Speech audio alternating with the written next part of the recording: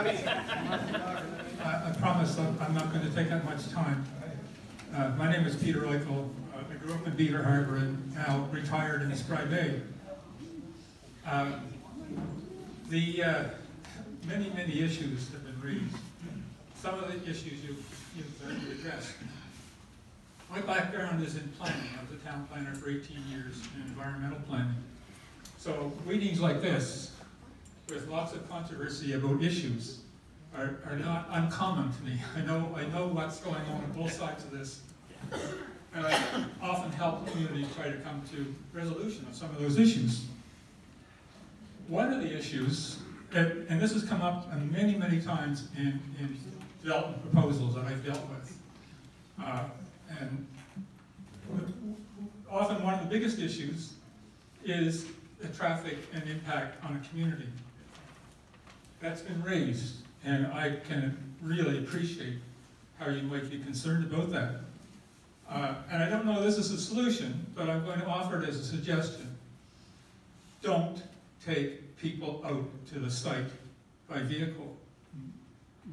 And I don't know whether this fulfills the need to have people visit the site, but I know there are many people, and some friends of mine, who are in the whale watch business, and none of those people drive out to see whales.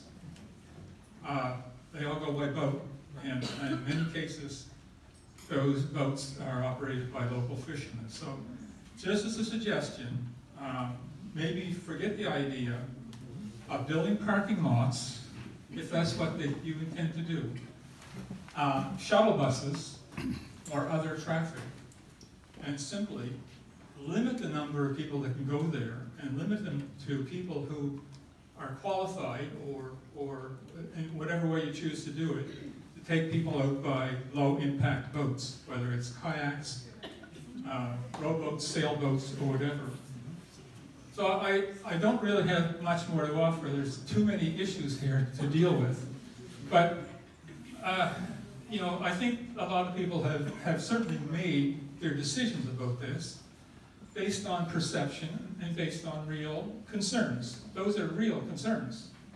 And I wouldn't disregard those by any stretch. But it's not over until you looked at all of the options for addressing those concerns. Traffic, it comes to mind. I'm sure there are others that I could come up with. But that's the one thing that I don't know. I don't know if that's a make or break issue, but I'm offering it as a suggestion. And I thank you very much, and I really hope that I mean, even if you really don't want this, that you at least give an opportunity to look at those issues and see if you can find the answers. And it's a very emotional thing. I'm sitting here listening to this, and I'll tell you, I get quite emotional. I get emotional because of the controversy, the conflict. I don't like that. It makes me very uncomfortable. And I would like to see people sort of take this opportunity and the opportunities that are coming forward to see if you can kind of deal with some of those issues. Thank you. Thank you very much.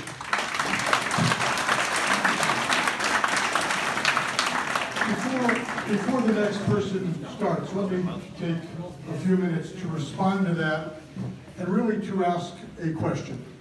Because I think this gentleman does have some experience that obviously we can all benefit from.